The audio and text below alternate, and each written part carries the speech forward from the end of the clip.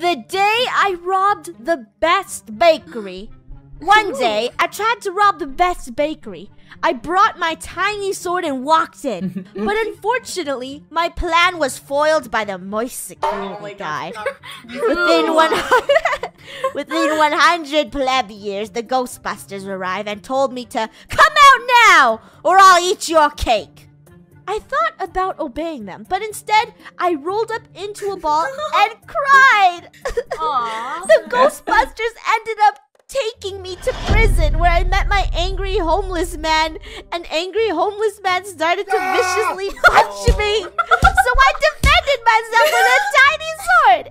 Eventually, the Ghostbusters came in and tasered everybody. I hope the rest of my stay in prison will be easier.